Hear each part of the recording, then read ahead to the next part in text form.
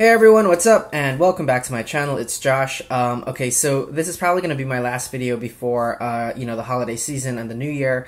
So right off the bat, I just wanted to say a big, heartfelt thank you to all of you who are here watching, who have been here watching all of my videos. It really, you guys, means so much to me that you all are here, that you come back every time I upload a new video.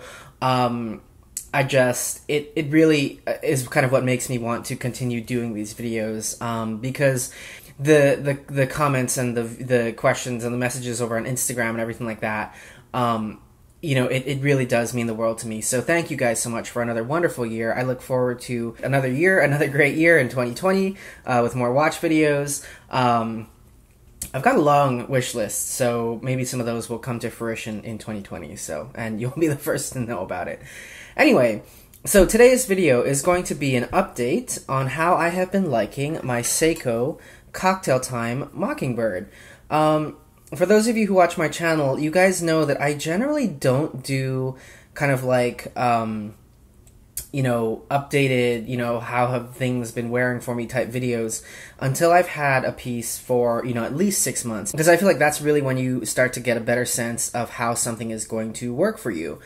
However, in this case, I think, partly because of this watch, partly because of the season that we are, quite heavily into now, I've gotten so many questions, on my original video here on YouTube, over on Instagram, just all about how this watch has been wearing for me. So, and I've been answering them as much and as thoroughly as I can, but I kind of felt like, there were so many people who had so many questions that I figured maybe it was just better to do another video, because I have been wearing this on pretty heavy rotation as we've gotten, into fall and winter, and that was really what, I think I bought this back in August.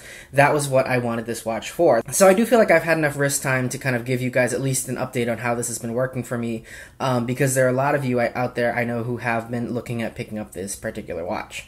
So let's just dive into that. I've got a couple things that I want to touch on. And I've gotten a lot of kind of the same questions from people. So as I go through that, I think it'll help to answer some of the questions that I've gotten. So let's just dive in. Okay, now right off the bat, one thing I want to touch on from my original video, if you watched my original video, is you can tell I have changed out the bracelet here. The first one, when I first got the watch, I ordered I always, order a Shinola leather bracelet to put on all of my, the watches that I think go well on a leather strap. It's always a Shinola. And the first one I ordered was beautiful. It was this beautiful, very dark, kind of ebony brown color. And it was, it worked really well on the watch. However, as I was starting to wear it in, I actually found that it was a little bit too dark. And so what I found was that, with that really dark brown strap, again, absolutely beautiful and would have complemented a lot of other watches I have. I found that on this particular case, on this particular dial, you just kind of had this dark face and then a dark bracelet. So what I did, again, is let me push my light out. I got this kind of, lighter brown strap so that even when this is starting to look kind of black, we've still got a nice pop of color for fall in the strap, and you can see that here. But anyway, I thought that, again, the lighter strap really, again, this pops in the light, this pops in the light. I really like how warm this strap is. The red one I had, or the reddish-brown one I had, again, was very warm, but it also had a lot of, again, that kind of reddish-brown hue. This one has a really kind of yellowy honeyish kind of hue to it, and I think that really complements, again, the green face, this gold second tan we have. I don't know, overall, I love this combination. And this is what's really been working well for me as we've gone into the season. The other thing I like about this strap, and I know I've been rambling about this strap for how many minutes now, but the other thing I really like about it is that we've got, again, that white contrast stitching. The original strap I had kind of matching dark brown stitching, and it was fine. It looked really nice, but the thing about it is, I think that, as you're wearing this as a dressy kind of watch, the white stitching really adds kind of a level of, kind of bespoke, tailored, stitched, hand-stitched luxury quality to the watch that really, again, complements also kind of our silver casing here, the white presage mark on the dial. Overall, I think with this strap, it's a really cohesive package now. So really enjoy this. I highly recommend. I mean, Shinola leather, I know, is expensive. It's about $100 for this particular strap.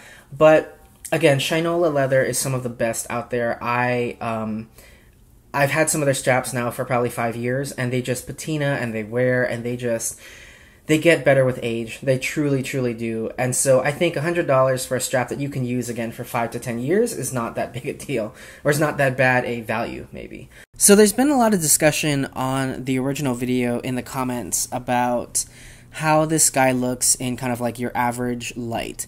And maybe it's probably my fault for not getting it across in the original video, but I kind of knew going into the purchase that it wasn't going to be this, bright, splashy, vibrant green all the time. And a lot of people who had commented were right, that most of the time this is a very dark, very understated, very subtle kind of watch. And then the magic of it is that when you are in, sunlight, under fluorescent light, under, like kind of nice bright light at home or whatever, then you get this beautiful splash and pop of green. So I took some videos that are playing here that really show you, I think, what this guy looks like under different lighting conditions. And for me, though, that honestly is what makes this watch so special. I think it would look kind of cheap if it always looked that green, because this is the magical thing about it is when you turn your wrist at just the right angle and you get that pop of green, it just catches your eye, it catches other people's eyes, and it adds a layer of dimension, I think, to the watch that really, again, makes it quite special. So anyway, I apologize if I misled anybody to think that, the face is always going to be this, vibrant, shiny, splashy green. It's really not, but I think that I would much rather have it the way it is than if it were a really shiny, splashy green. So anyway, just wanted to cover that in this video as well. Okay, so the next thing I want to talk about with this guy is what I tend to pair this with. So, you guys know I like to do kind of like watch combinations, so I never just wear my watch on my wrist, although I am today.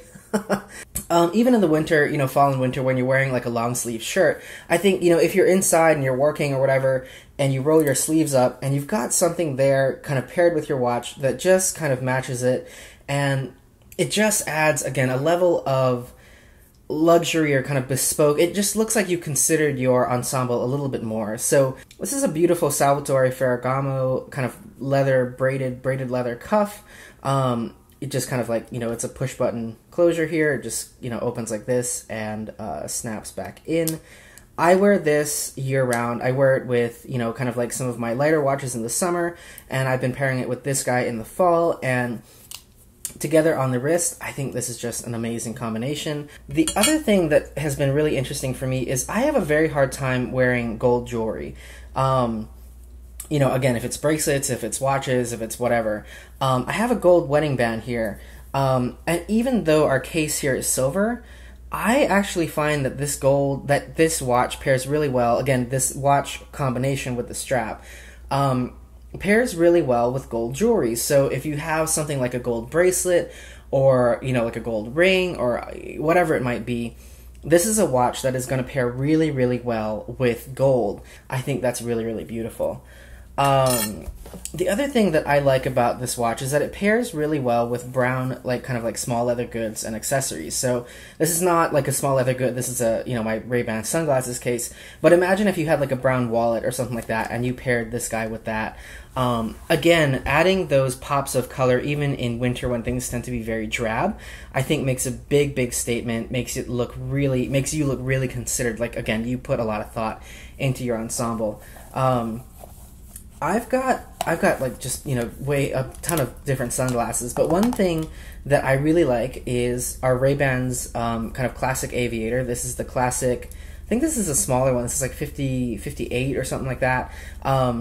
I don't know if you can tell here, but we've got a brown gradient lens, and I really like these, again, during the winter when the sun isn't, like blinding like it is during the summer. These are a little bit lighter, so as you're driving, as you're, walking around the shopping center or whatever, these are a little bit lighter, again, to kind of offset how drab and how dark we tend to dress for winter.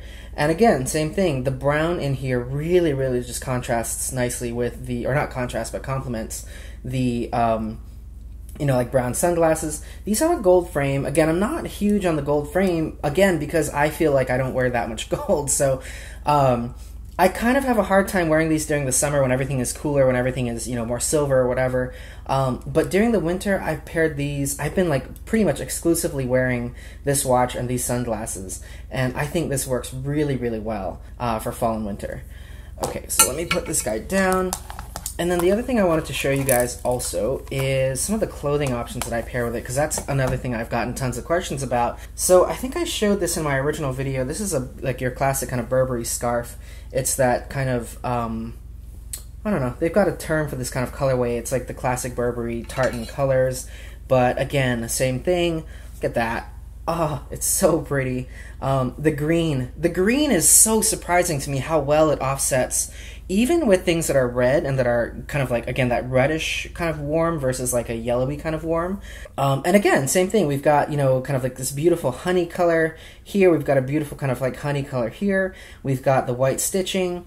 We've got white accents or lighter accents here. So all in all, really, really love the combination of this watch. The green face, the silver indices, the gold second tan, the honey bracelet. Let me show you one of my favorite shirts for this time of year.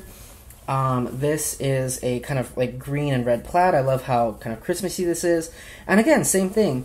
So here we lose that kind of, like the really honey color, kind of honey kind of colors in the garment, but we still have, again, matching green. We've got this beautiful, now the kind of honey brown here really, again, does contrast, in fact, this material. But then again, we kind of match it up with the white stitching here on the strap and, kind of like the white accents in the shirt. If you pair like all three of these together here, like, it's so pretty. It is just so, it works so well. This is just like the ultimate kind of holiday combo. Then the last kind of garment I've got here is this sweater that I bought this year.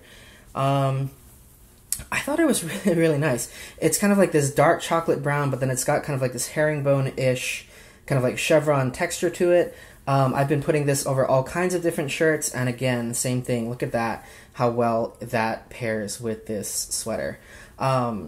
Really, really gorgeous. I think, again, here we're losing out on that white, but the kind of like honey brown here matches this kind of like lighter brown on the sweater, and so that looks really, really phenomenal when paired. Again, if I roll the sleeves up of this, and then I have this showing, and I accent it with, my bracelet or something like that, I don't know, it's such a nice, really, really warm, really, really kind of fall and winter. It just brings some light and warmth and color to winter, and so I really like that.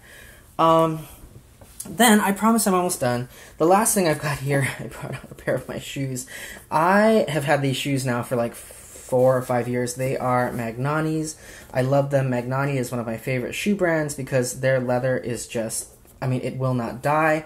You can clean these, you can do whatever. So whilst I love, doing brown and doing, tans and all that kind of thing during holiday and fall and winter, I actually think that you can overload it a bit. So if you've got like, again, if you're wearing, brown pants, a brown sweater, a brown watch, whatever, you really just want to, again, contrast, strategically add pops of color to your ensemble. And so one of the things that I've been doing with this watch is, again, if I'm wearing something like, this sweater and my Burberry scarf or whatever, it's a little bit too much brown because even though you're adding that color, there's no contrast anymore. So what I've been doing is I've been doing kind of like black pants or, really dark pants. I've actually got a pair of like really nice dark green pants that I wear during winter that I should have brought out. I will contrast all of that with these beautiful red sneakers. And even then, even with this, my watch looks phenomenal. This watch goes with everything. I said this in the original video, but this watch goes with everything I wear during the fall.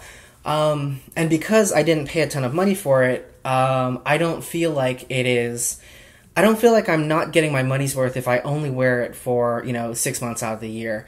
Depending on where you live, this is a piece that can take you all the way from, like, let's say September all the way through March. Because of the price point, I think that this is just a phenomenal value. I don't remember off the top of my head how much I paid for it. I'll put that here in the video as well. If you guys want to know the story of how I buy all of my Seiko watches, it's not a secret or anything like that, but go and watch the original video I did on this guy, because I kind of went in detail of, how I buy my Seikos, why, where I buy them from. I always buy them from Macy's, and why I choose to do that. So anyway, guys, thanks so much for watching another video. This ended up going long, just like all my other videos do. I think you guys expect nothing less from me at this point, though. So anyway, with that, thanks so much for watching. I will see you guys in 2020. I hope you have a wonderful, warm holiday season and a bright and prosperous new year. I'll talk to you soon. Take care.